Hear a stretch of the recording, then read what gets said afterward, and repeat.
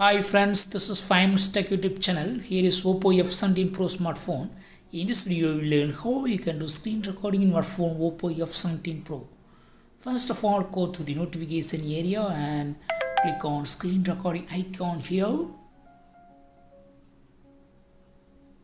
Now give all permissions. Just tap on allow button. Now this is recording menu. Just you can move anywhere along the screen. Pick and drop like this. And now click on this button to start screen recording. Yes, screen recording started. Now whatever you go in your mobile screen, that be recorded.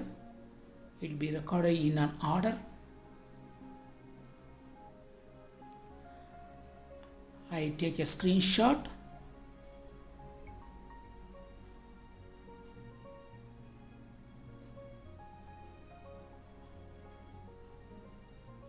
So to stop screen recording, again click on this button and click here.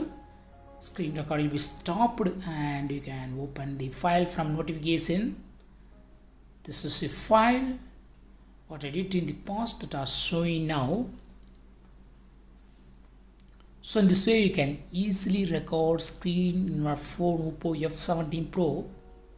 You can also access the file through File Manager.